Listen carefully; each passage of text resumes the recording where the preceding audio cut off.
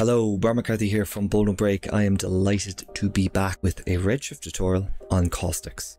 There are plenty of tutorials out there just to show you how to get started, turn it on, and that's it. It's a little bit more intricate than that. We're going to look at several things that affect your Caustics along the way in getting Caustics to work. Different types of refractive material will emit Caustics differently, which brings me on to the first part of our tutorial, which is your IOR. And the IOR will be the main instrument in how your Caustics is affected. There is plenty of resources out there. There is an IOR table on a website I use. I'll put the link in the description below, and it gives you the index of refraction of different materials, and that value determines how the light bends within a refractive material. All very important to know when you're dealing with Caustics. We understand now that our IOR affects how our light bends. To get our Caustics working, we want to right click on the receiver of our Caustics, which is going to be just our plane here. We go down to render, redshift object, and we go to visibility and we override. We want to make sure receive caustic photons is ticked on, and then this is our beer mug, and we want to right click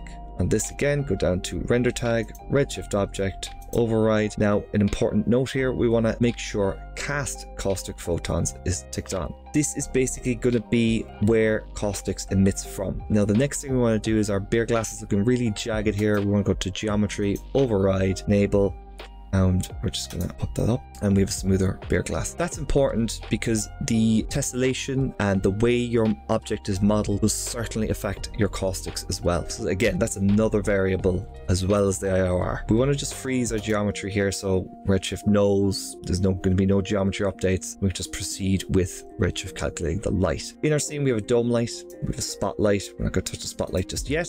And our dome light is using just a HDR of a cafe, which I got for free online.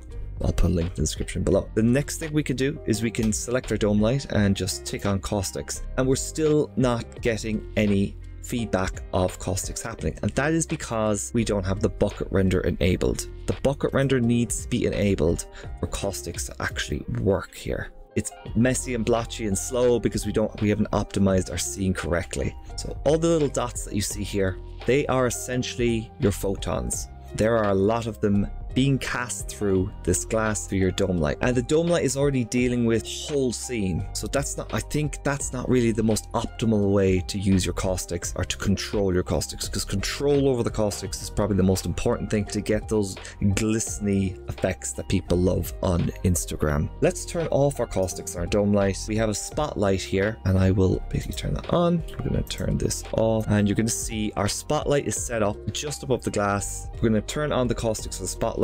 We're going to restart the bucket render. We're only making one light do all the work. We really only want Caustics to be working with our spotlight here, so we're going to bring down diffusion and we're going to bring down reflection. We've taken a snapshot of this. We're going to go into our render settings and we are going to turn off automatic sampling. We are going to take reflection, refraction, and our light, bring everything up right to 512, and that should help our render time a little bit, and then bring up samples max to 32, and we have a radiance point cloud here, which we don't really want if we can afford to use a second brute force. We're going to bring that up to 256, and we're going to go into our Caustics panel, and we're going to talk about a few settings in here. Now, the photons here don't really matter unless you're using a photon map and you're loading one. The recommendation is to not use a photon map. The reason being is it's an older technique. Every time you want to change something, you have to go back, unload the photon map, and then load another one. Don't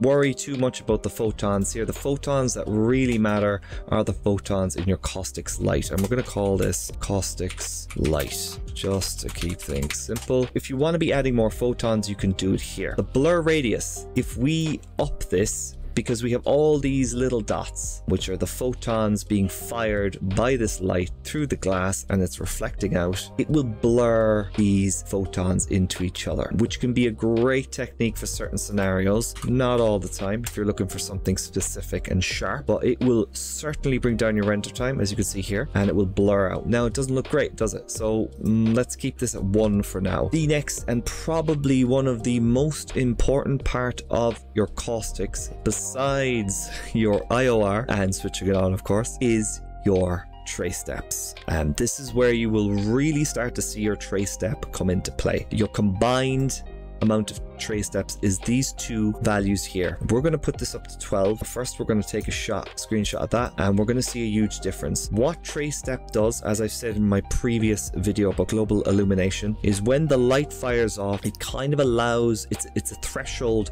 to how far the light can travel. And with caustics, you want the light as far as possible, and so you want your ray for reflection traveling further, and you want your ray for refraction traveling further. So let's just put this up to 12 and put your refraction up to 12, because we're really holding on caustics. Put your reflection up to maybe 10, and you will see quite a difference in how this looks. Okay, so we've done that render, and you can see a massive difference in how the light is traveling through the glass. This could make a difference because it's allowing the light bounce through things more, but this is just one object. Let's bring it down to maybe 10, bring this down to 8, and go again. Okay, so that is a shorter amount of time, 2 seconds off, and it's not a huge difference. Yeah, we're losing some light traveling through the glass here, but it's not major. We can lose it now. So we're still getting these dots placed around our glass, and it just doesn't look great. What can we do? We can up our photons. Now we're going to up this to 8. You will see a difference because it's firing more photons.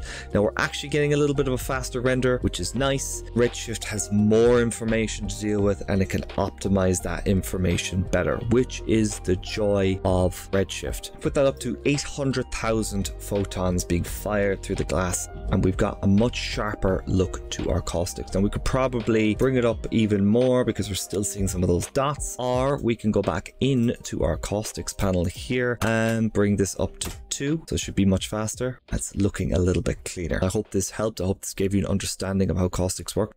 Please like, subscribe, all that good stuff. Was this helpful? Let me know in the comments below. Thank you for watching, and goodbye.